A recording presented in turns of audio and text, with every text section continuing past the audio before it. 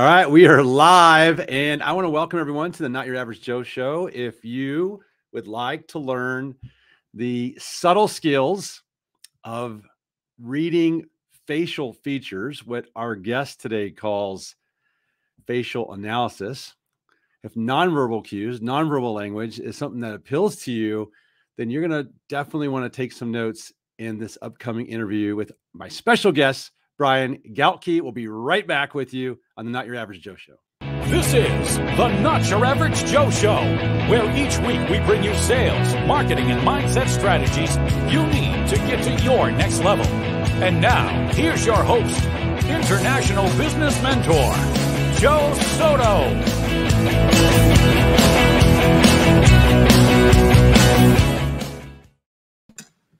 Woo woo. We got Brian Galke on the show today. Welcome, Brian. Hey, thank you for having me. Yeah, I'm excited you're here, man. You got a lot of interesting things that you teach. I know that you hear that a lot. And you know, a little background on you. I know you're a facial analysis expert.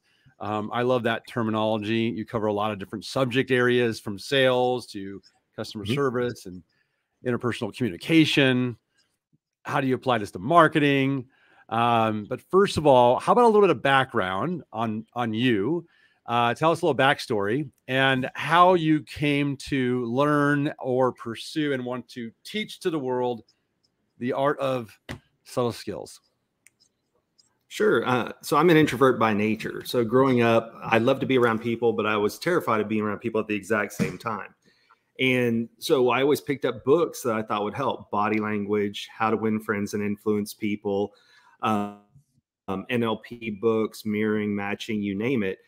And I still always chose professions where people had to come to me. I was a bouncer. I was a bartender. I was, I worked retail. And then what does any good introvert do? You know, you try and pick up a new book and pick up a new book. And then when I got into technology, I worked the help desk because everybody, once again, has to come to you, right? And so it kind of fed my needs for a really long time. And what really happened that changed my life is in 2012, or actually 2011, a friend was coming down for a trade show. And we were supposed to meet for dinner. And I get to the restaurant, she calls, she's like, "Hey, I'm not going to make it." I'm like, "Oh, here we go." And she's like, "No, you need to come and meet the keynote speaker." I'm like, "No, I already sat down. I have my glass of wine. I'm staying here." She's like, "No, you need to come meet this guy." So, all right. So I was being stubborn, and I went over and I met Mac, who's my mentor, and he analyzed my face. I'm like, "Wait, I've never heard of this before." And I thought, okay, this is BS, right? And there was the table of 8 people. And as he went around the table, he read something different about everybody's face. And it wasn't generic like, "Oh, you've had a hard time in life," or, "You know, somebody whose name starts with an M," but it was very specific details. And I was hooked instantly. I'm like, how do I learn this? And he happens to I live in Dallas, Texas. He lives over in Fort Worth, about 40 minutes away. And what he would do is twice a month, he would invite people in and he would do these trainings. And I can literally look and track out through my life. The minute I learned how to analyze people based on their facial features is where my life really changed. And what I tell people is what it did is it got me out of the prison of my own mind and into the present moment. Because introverts are people who are nervous to be around people. You're overthinking and you're hearing all these voices in your head, not like the crazy voices, right? But you're thinking way too much. And when you learn to analyze people's faces, you're giving them your time and attention. And because you're focusing on them and not focusing on you, it completely changes the dynamics of the situation. And I went all the way from help desk to now I'm a regional vice president of sales. And this is the #1 skill that changed my life, socially, romantically, business-wise, you name it. Learning to do this is learning really to give people your time and attention. And that's what creates relationships. Joe says nothing wrong with the crazy voices. He's got a lot of them in there. He's got a lot. Yeah. Is it real? Are you a psychic? Is this psychic powers, or is this, no, this is a practice, learned skill? Learn skill. That's the most important thing. Is this goes all the way back to Aristotle, the Greeks. What happened is they learned that there's 42 muscles in the face. The mind creates movement, movement creates muscle. And because of that, our faces are constantly altering over time. So when your parents said things like, "Don't make that face or it'll stick that way," there's some truth to it. Yeah. And what's really crazy is this used to be taught as part of normal academia. But what happened is during the Renaissance period, when Lavater brought it back, there was also when phrenology came into like the mainstream where it was taught.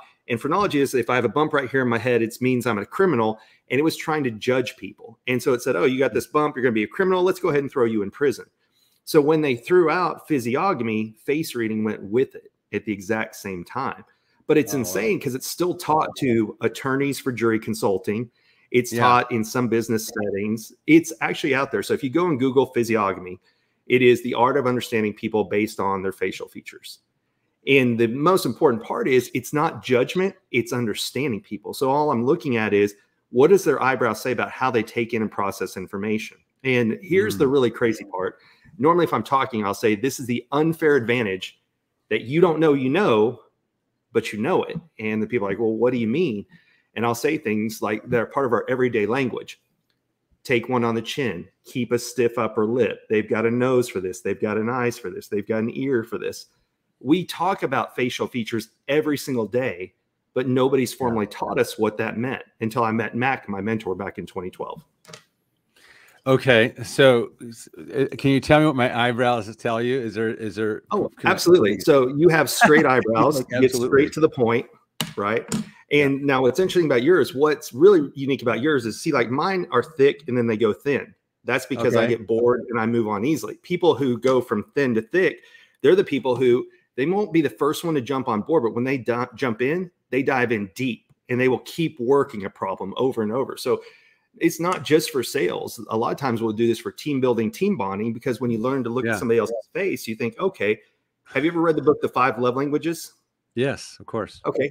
This is no different at all. Because all it is how do I think, what do I want to say, but how would they best understand it? Got and it. when you're based making their eyebrow shape. Oh yeah, absolutely. That's and the reason I teach eyebrows is because number one, you can see them everywhere you go. Like especially right now during the pandemic, you can still see eyes and eyebrows. Yeah, so you can read them on Zoom still. Absolutely, that was one of my questions. Here's the number one thing that is what made this so amazing. When I used to go and do presentations, I could talk about, I could in the hotel room, is my projector working? Is my PowerPoint working? Is my demo and everything good? But people were always the unknown. But what I can do is there's this cool thing called LinkedIn or social media, and I can go and find pictures of people's faces ahead of time and think, how do I need to alter my presentation so it's best understood by them? Wow. And just based on looking at their headshot. Oh, yeah, 100%. The headshot. Now, here's what headshots will do. It'll blur out if somebody's got lines on their face, but it's not going to blur out eyebrows. You can still see their upper lip. You can still see their eye angle, all kinds of things. So like I can show a picture later of Steve Sims. I recently grabbed his LinkedIn profile, and even Steve, and he's holding, of course, a glass of whiskey in his picture. But there's still so much you can see about Steve's face just from his LinkedIn profile. And here's where it's cool.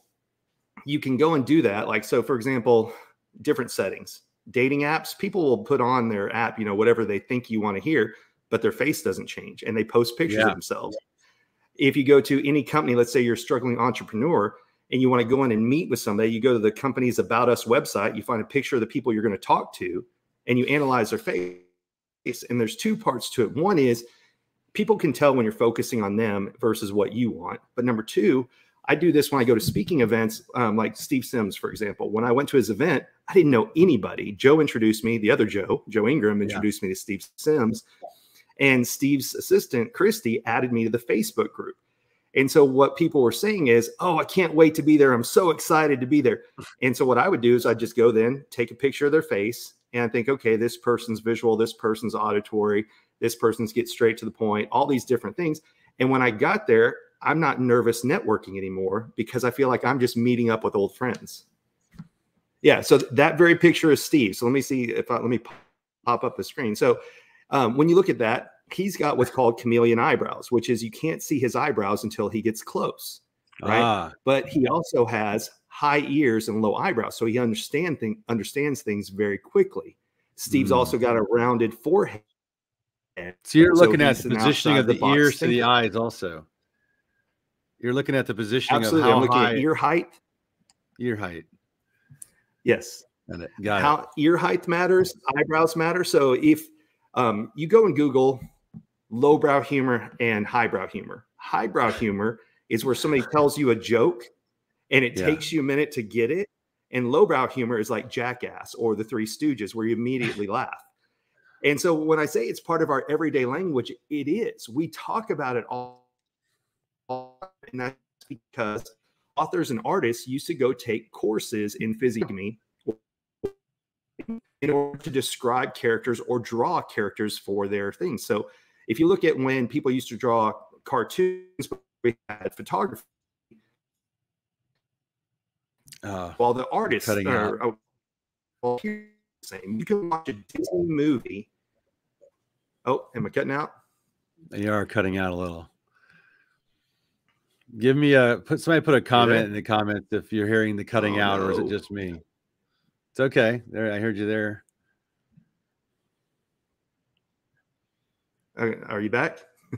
Or am I back, I should say. Okay, Justin says you're good now. Bummer. Yes, cutting out. Okay. What a shame. It's okay. Yeah, I You're apologize. back. I don't know what's going on with Verizon. So Technology. Artists and authors used to take courses on how to describe it. So if you had a book back in the days, Edgar Allan Poe, you name it, there weren't photos of who your characters were. So all that they could do is describe their actions, so dang it. Got it. Am I back? Okay. Yeah, it's slightly cutting out every once in a while. Yeah, it's okay. I like that lowbrow humor and highbrow humor. The Verizon. Yep. So if you Google that, that's literally what it means. So when you look at somebody's face, if their eyebrows are high, then they need time to think before they make a decision. So let's use it in a sales environment. If you're talking to somebody whose eyebrows are high, away from their eye, and you force them away to from do the a eye, you're not close, saying higher than their ears. You're saying higher than their eye.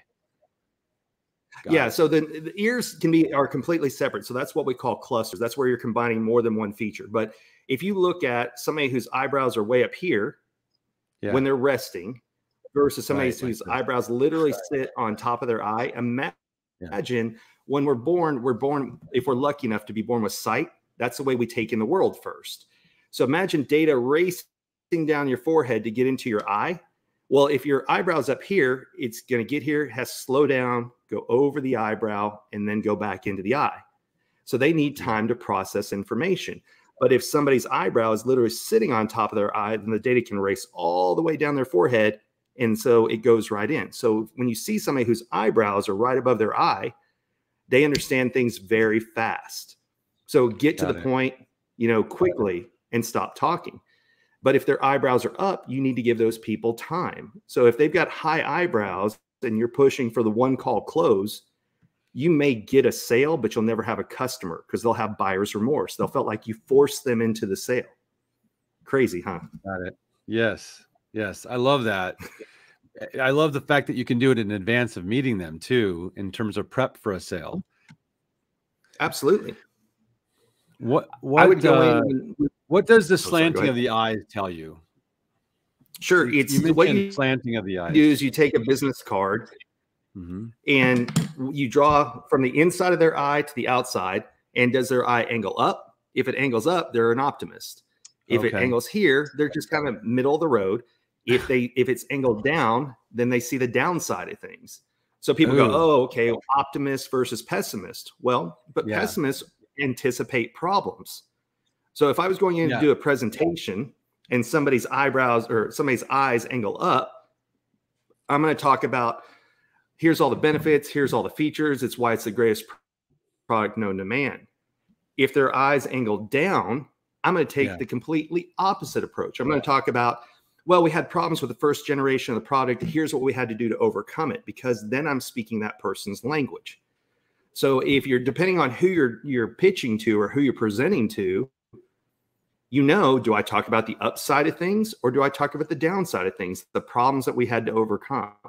And literally, because I was analyzing people before I'd go meet with them, let's say I was so one of the things I do, we'd have to go and present to a panel. And there was any customer that was over $1 million, I got flown along with 2 other people to go present around the US.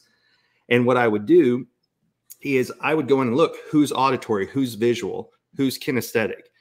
And if they have larger eyes and smaller ears, then they're visual. If it's larger ears and smaller eyes in proportion to their face, then they're auditory. So for example, if you ever watch the show The Voice on TV, all of those people have large ears. Well, on The Voice, what do? They sit with their back. If they like what they hear, then they turn around to see the person. And it makes perfect sense. So if somebody has large ears and smaller eyes, then I say things like, hey, does this sound like a good idea? Do you hear where I'm coming from? I say auditory phrases because I'm speaking the language. True for you.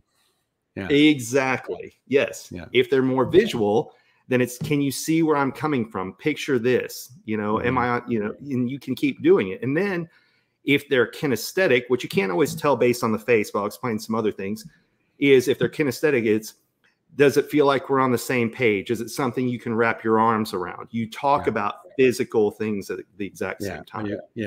Are you able to grasp, get a sense for? 100%. Yeah. Good. Awesome. So tell us about the mouth. What's the mouth tell you? Sure. The lips and the mouth. Okay. So I love this because you're going to answer it for me. If I say, hey, keep a stiff upper lip, what does that mean? Keep quiet. I don't know. Yeah, actually. Keep quiet. Yeah. Don't share your emotions. Yeah. Hey, you know, if you're having a bad day, hey, keep a stiff upper lip, buddy. You know, that type thing. So if you meet somebody who has a flatter upper lip, not immediately ask them personal questions because they feel like you're invading their space. Yeah. So instead, I'll talk about external things. Hey, tell me about your job. Tell me about your friends, your family, your coworkers. Once they talk about their personal life, then I know it's okay to ask personal questions. So if you meet somebody who has a flatter upper lip, they are perfectly happy if it's just a transaction, right? So if you're, again, in the sales process, you can sell them a product and you're good. If they have the fuller upper lip, then they want you to talk about them, ask about their themselves, their family, their friends, get to know them. Because if you just make a transactional sale, then they're going to feel like you cheated them. Oh, you're just after my money, right? Or you're just after the sale. So you can literally look at somebody's upper lip and figure out, do they like to talk about themselves or not? And that's why the #1 plastic surgery right now, lip fillers. Nobody knows why, but now you know why. Yeah. Yep. So how much calibration is going into, I have to I'm looking for patterns here. In other words, there's a combination going on. Sometimes you may prejudge and it's wrong, but you're calibrating to see if your communication and feedback resonates based on obviously the response that you're getting from them. Which part of the face is like the one that you might miss the most, or isn't as consistent as the other parts? For me, it's ears. And the reason why is ears. Ears, because you can't always see them, right? In people's pictures, especially LinkedIn and everything else, they may show one side of their face and not the other. Now, I do look for ear height in compared to eyes, but if I showed like a picture of most people, most women have their ears covered. So I don't put a whole lot. There is an entire like course on ears, but that's the last thing I look for. I read people like a book. I go top to bottom, left to right. So foreheads, there's 3 types of foreheads. There's rounded, outside the box thinker. There's flatter forehead, which is, you have to imagine like a ladder coming up here where they go step by step, or there's where the forehead is angled back. And those are people that when you throw it, data like sticks to their head. So they see something one time, they can easily repeat it.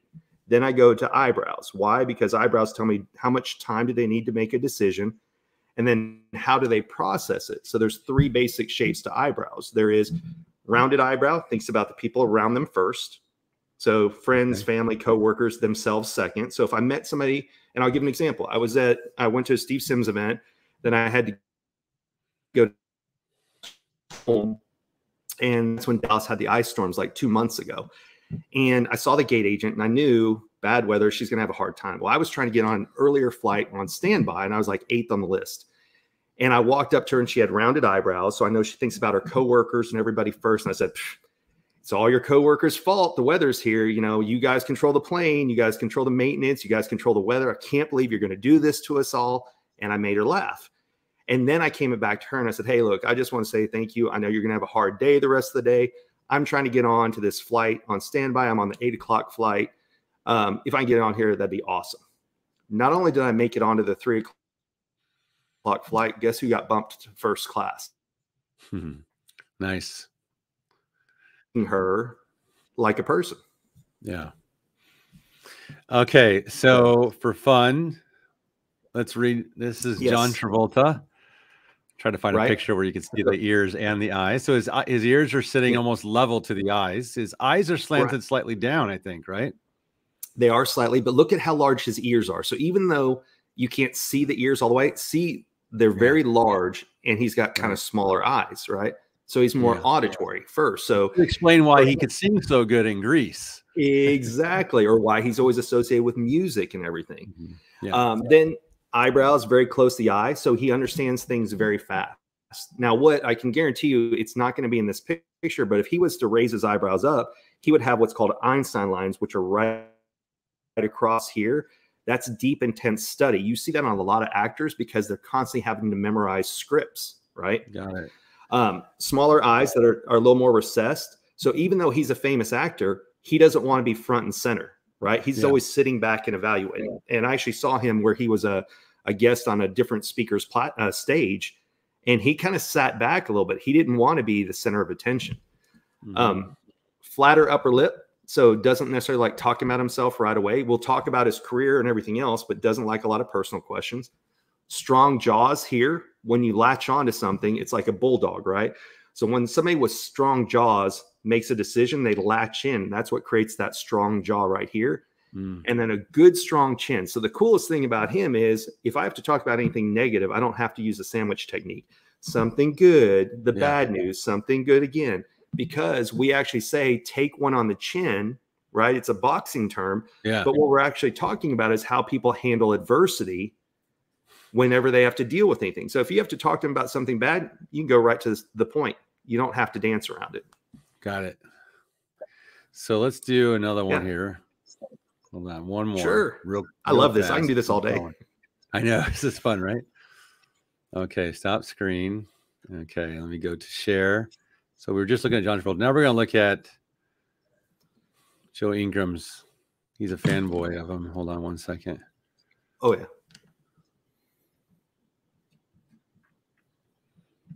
Here we go. There we are. Mr. Handsome himself. Now you can't see the ears line because he's turned here. Exactly. Right. Yeah. But there's still a lot that you can see. So for example, and you can't see my my line I'm looking here. So he has what's called a brow ridge. So when you see that ridge right above the eyes, listening to the audio, we're listening to Brad. We're watching Brad Pitt. Oh yes, for people who are listening to audio. So in the area where you see his eyebrows, it's kind of a thicker area. That's what's known as a brow ridge. So that's somebody who likes to understand every step of the process so they can reverse engineer it. And so if you're talking to somebody who has that brow ridge, you have to go step 1, step 2, step 3, step 4. If you jump from 1 to 4, they're going to go, whoa, whoa, what happened to 2 and 3? Okay. Then you go to eyebrows are straight eyebrows. They're close to his eyes. So straight eyebrows get straight to the point. Don't waste my time. Yeah. Then you look at, he's actually got what's called forced focus lines, and that are the lines right here in between the eyebrows, kind of going towards the nose. You see that on a lot of actors also because they have to memorize the scripts.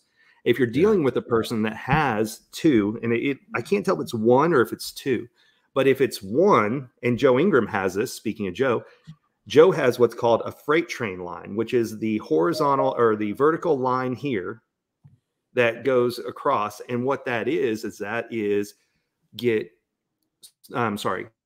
freight train line, which is either get on board with me or get out of my way. So if you see somebody who has that, once they make up their mind, you have to let them run with their idea. If you try and talk them out of it, they're just going to run you over. But what you do is you go with them, right, while they're doing it. Yeah. And then you can adjust and you can steer a train when you're on it, but you can't do anything if you stand in front of a train. So that's what's called the freight train line. So what do you do when someone has the mustache? You can't read the lip correctly. Funny you say that. I tell people all the time, the smartest thing you can do is trim this part of your mustache so that we can see your upper lip, even if you don't really have one. Yeah. Because people are left, they don't know how to interact with you. So that's actually how my first conversation with Steve Sims. When we were on Joe's show, he was at the end. I'm like, hey, Steve, if you really want to kind of like win over some more people, you need to trim this up so that people can see your personal life. Of course, Steve's answer was, do you think I care? Yeah. Right. Okay, great. And I also, you said, Justin says, read Joe, read me. Yeah. But he wasn't here earlier. Yeah. When you were reading my straight eyebrows, however, thin to large, versus large to thin. Correct. What about the nose or flaring of the nostrils? Sure. So nostrils are pretty interesting because if I said, absolutely not the flaring is people trying to take in oxygen, usually before a fight or something like that. Yeah. But if I tell people, hey, take a deep breath, most people go through their nose. And so when you look at somebody's nostrils, they will actually tell you how do they approach things in life. So larger rounded nostrils are more risk takers because they can get more oxygen in there.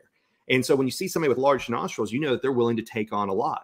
When you see somebody that has smaller, thinner nostrils, it's like they're thinking, oh crap, I don't have enough air to share. So they're always thinking in terms of scarcity. So if you're talking to somebody that has, I call them coin slot nostrils, where it literally looks like you put a coin in there like an old arcade game because they're so thin, then you know you can't talk about a lot of abundance type things, more of how do you help them get over their scarcity first and then expand, because that's the way that their mind thinks. It's crazy. Some people have a little more crow's feet than others. Our faces change over time. So what would... Okay. Sorry, we were delayed there. Sorry, I just realized. What's that? We were delayed a little on the audio, I think. Sorry. Okay, so let me ask you about the crow's feet as we're getting close to time here. Can you hear me okay?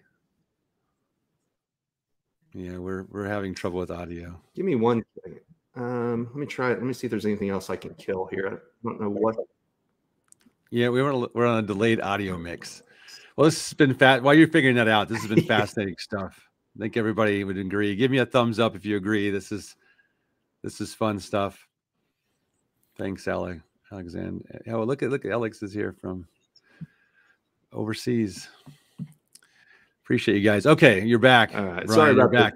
Yeah, no, this is great. So you know, I've studied a lot of NLP, and you know, I'm a master practitioner in NLP. I'm a trainer's training with Richard Bandler.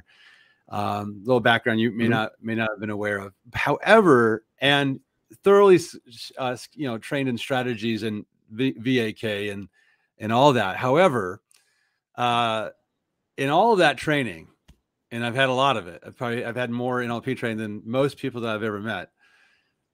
You don't hear the facial analysis stuff.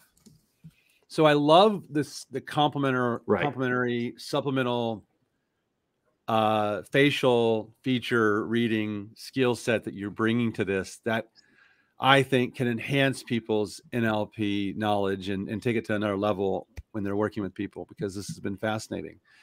How do people find out more about you, Brian? Where do you want everywhere? I'm Subtle Skills everywhere. So subtleskills.com. This week, the new website will be launching. You can also, that's where I am on Instagram. There, when you go to the website, you can download the cheat sheet on the 3 different types of eyebrows that everybody has. And again, I teach eyebrows first because eyebrows lead to eye contact. Yeah. And that's what... So you're always looking at the eyebrows. 100%. Well, because like you said, I'm NLP trained as well. So mirroring and matching, right? But the problem is so many people know about mirroring and matching that they're always watching you, waiting to see, are you going to cross your arms? Because I crossed my arms. But nobody knows about facial features. Now, the cool thing about it also is when I'm looking at your face, I'm looking at you in the face, right? If I'm reading your body language, I'm looking down. Yeah. And that's the big thing. So if you're familiar with Brian Bogart and some other people, they talk about what are the 4 human needs: physical safety, emotional safety. 3 and 4 is they need to feel seen and heard, and then they need to feel connected. Face reading answers 3 and 4 hands down, because I'm giving you my time and attention in the day and age where this gets more people's attention than anything else. when you're focused on analyzing people's facial features, and let me give you the basic, most simple answer. All you have to think is, what type of eyebrows do they have? And just rounded, because I think about the people around them, straight eyebrows, get straight to the point, or angled eyebrows like I have. What's my angle? Help me understand it so I can help other people. If you just think for 2 seconds, what shape are their eyebrows? People know that you're paying attention to them, and it creates a whole new connection with people. And then to your point, with being NLP trained, well, then you start looking at auditory, visual, and kinesthetic learners based on ear ratio, eye ratio, some other things as well. Yeah, great. Fascinating stuff. I can see how this can help people, not just in sales and marketing, business, communication, but also in their marriage and their parenting. Have you taught this to families? Have you done couples training? I think you have a program on your site that's for couples for marriage enhancement, huh? Yeah, it's called Looking for Love in All the Wrong Faces.com is the website. Looking for love in all the wrong faces. I'll get hired out by I'll get hired out by companies to come in and kind of as an not so much do the training, but as a unique experience for them when they go to President's Club and things. I'll go and sit up and I'll actually analyze faces to teach them about each other in terms of coworkers. So how do I work for companies? Obviously I can teach it to people, team building, team bonding, sales, customer service.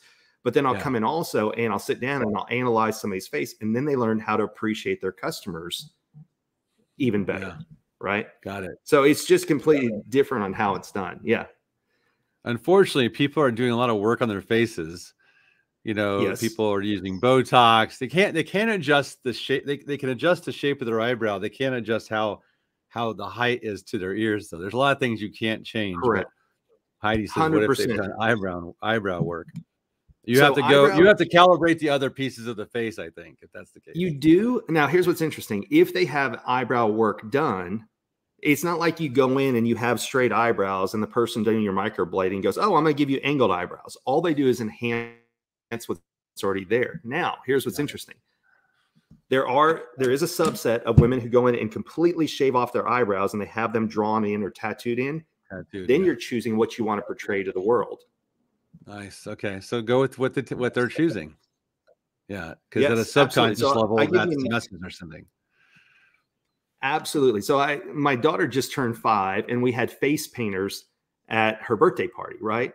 And what was interesting is as soon as she had her face painted, she did a tiger. She started running around going, roar, right? Women do the same thing.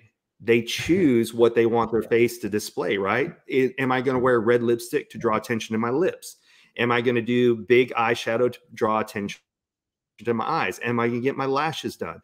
So women are actually putting out more to the world. Guys have beards, right? Yeah. And that's why in the movie 300, they had those huge beards because how do you handle adversity? Take one on the chin. They had those huge beards because it was 300 against thousands of people. So there's all these little tips and tricks that you learn about. Yeah, terrific. You also have, for the people watching on live stream, you have a QR code. And I had that pulled up. Let me see if I can. I'm not sure if it'll let me share this thing. Let me see if I can share this. It's big. If not, I can pop it up. Yeah, you want to pop it up, and I'll make you. I'll just try to make it. Sure. Hold on. Yeah, let me see if I can. Well, hang on. I think I might be able to find it here. I had it opened. Window. There we go. Here we go. Look at this. Whoa. Let me come back. Boom. How's that? So anybody watching this can take a photo of this, scan it, and that'll take them to some links that you would like. You got a lot of free stuff available for people to be able to access and other programs they can take a look at. So that'll help. So scan the QR code, go to subtleskills.com, check out Brian. This has been awesome. And I bet we took a vote, everyone 100% would say they'd love to see you back on here sometime again. And we'll dive more into maybe a category specific. Yeah, I could go all day about learning how to use this for sales. Like, Joe Ingram also would probably agree with that. So I'm going to stop sharing there. Brian, this has been awesome, man. You've been a great guest. Thanks for letting me, we had no prep for this. You didn't know what we were going to do. And here I am throwing celebrity faces at you and asking you to read my face, and you handled it superbly. And I think everybody here can see on display your subtle skills, and that they also can learn this. This is learnable skills. This isn't something that magically falls out of the sky. You apply yourself, you practice it, you learn it. Thanks so much. Everybody, this is the Not Your Average Joe show, and I brought somebody who definitely isn't your average Joe here in Brian, and I can't wait to have him back again. I'll see you guys next time on the show. See you, everyone. See you, Brian. Tune in next week for the Not Your Average Joe show with international business mentor Joe Soto.